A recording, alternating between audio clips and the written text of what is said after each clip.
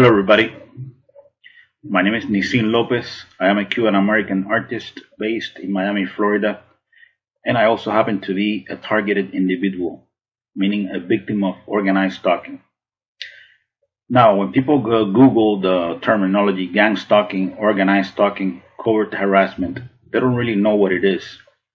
So I decided to make a presentation in order to enlighten the public as far as this controversial subject, the subject of organized stalking, a secret program of the U.S. government designed to destroy targeted individuals emotionally and psychologically. So, what exactly is organized stalking? Well, one could say that gang stalking is bullying on steroids. Organized stalking or covert harassment is pretty much a form of political repression, extrajudicial punishment, if you will. Gang stalking, as I already mentioned, is a secret program of the United States government designed to destroy the targeted individual emotionally and psychologically. This is done through dark neurolinguistic programming. We're talking here about state-sponsored psychological terrorism in the name of social engineering. Really ugly stuff. We're talking about non-therapeutic, non-consensual human experimentation. Really ugly stuff. So, who are the people behind this phenomenon known as organized stalking? Well, the gang stalking enterprise is a Masonic type of fraternity. The unjust, systematic form of harassment is done by a group of people in an organized fashion, using unethical means to torment, preoccupy, agitate, intimidate, and terrorize the isolated victim 24/7, no matter where he goes. We're talking here about community-oriented policing. The targeted individual is exposed to a stressor outside the range of usual human experience. He is constantly bombarded with negative environmental stimuli until he breaks down. After years of methodical abuse, unjust, systematic, methodical abuse. We're talking about years here. Targeted individuals fall mainly into four categories. We have, for example, judicial targets. There are extrajudicial targets. We have targets of opportunity, and in some cases, lucrative targets. Most victims of this program, COINTELPRO, end up homeless, in jail, or in psychiatric institutions, institutionalized. Some targeted individuals even commit suicide. Once a person is labeled as mentally unfit, his credibility is automatically gone. Keep in mind that a person that is diagnosed as a delusional, paranoid schizophrenic cannot acquire a gun in America. Basically, we know that by now that the United States government is trying to repeal the Second Amendment. Most of these mass shootings taking place in the U.S. are false flags operations, pretty much. They want to repeal the Second Amendment. We know this. So overall, gang stalking is an illegal, long-term, unconstitutional, very important, unconstitutional. This is not constitutional. It's an illegal, long-term, unconstitutional program designed to neutralize free thinkers, people like myself, that could be considered a threat to the New World Order one way or another. They basically target people who are like whistleblowers, people who are outspoken, people who have, political beliefs or whatever, people that are not necessarily a threat to anyone, but they just happen to be outspoken. These are the kind of people that they target usually.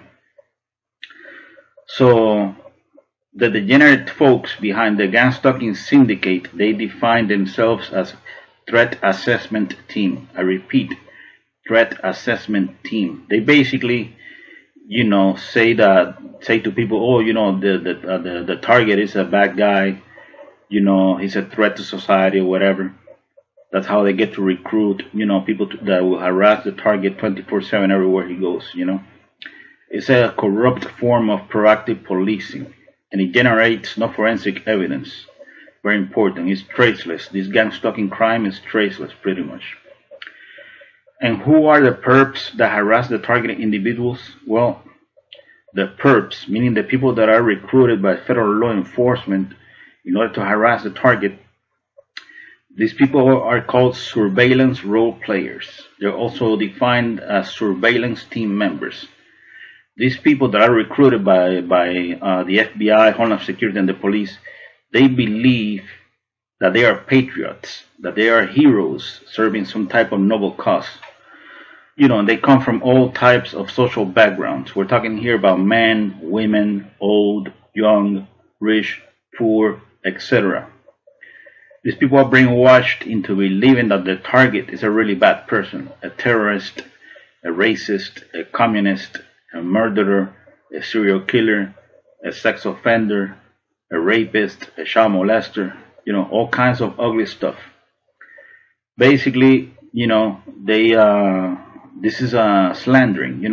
They say all kinds of horrible things about the target, in order to make people hate the target. So that people hate the targeted individual,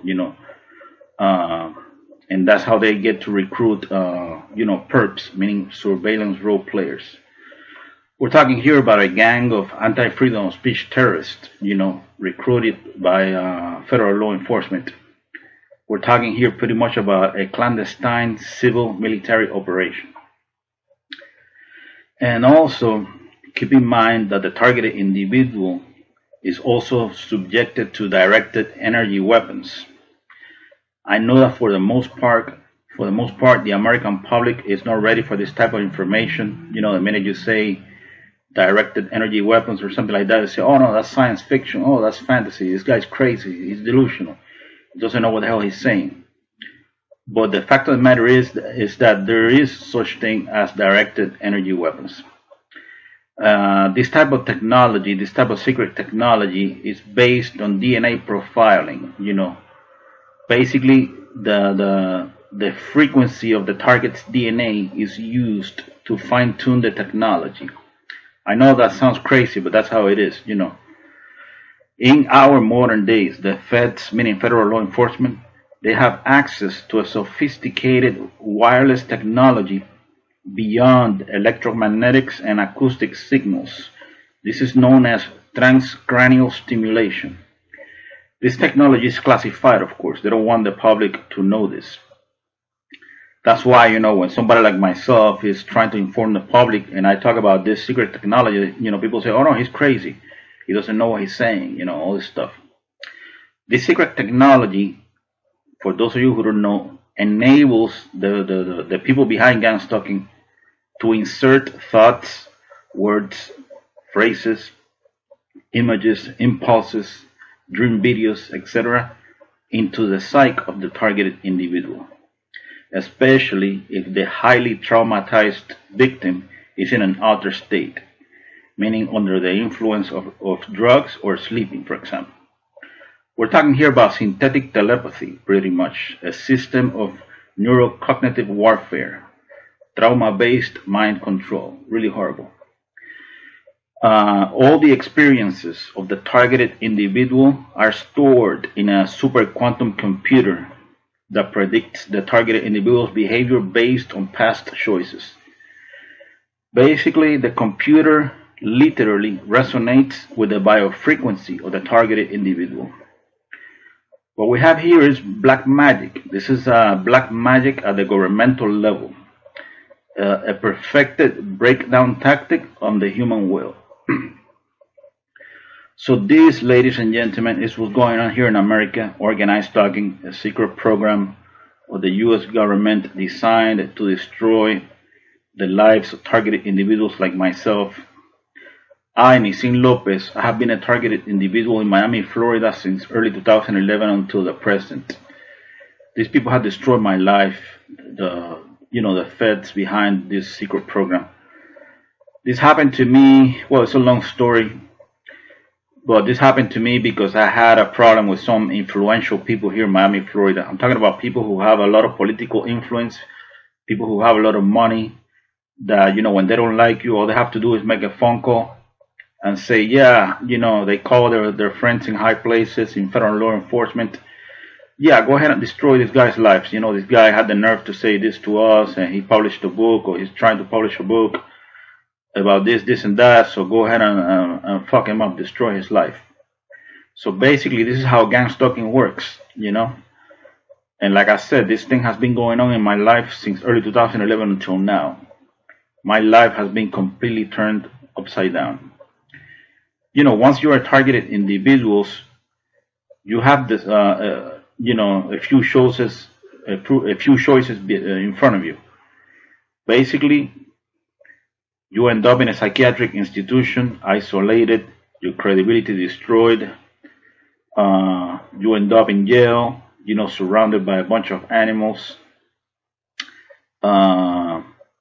Some targeted individuals take their own lives, and some people tough it out, meaning some people, resist, and usually they die of cancer, a brain tumor, or something. So that's pretty much what's gonna happen to me, I guess. Because once you are in the program, they don't let you go. I guess my end will be to die of cancer or something. After so many years of being harassed, so much stress being accumulated. So, well, I want to thank you all for your time. I hope you found this information useful. Thank you very much for your time. Bye bye.